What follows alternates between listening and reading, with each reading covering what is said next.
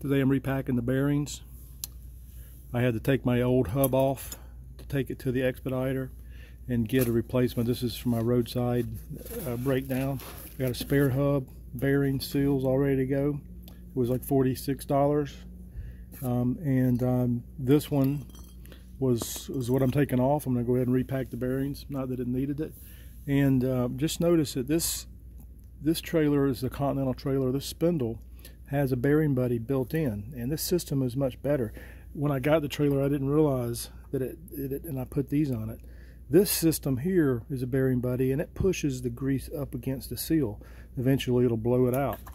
This system is much better. It pushes the grease from the back towards the front, and it's less likely to have a seal blowout. So if you have this kind of dust cap on your trailer, you need to take it off and pump some grease in these fittings.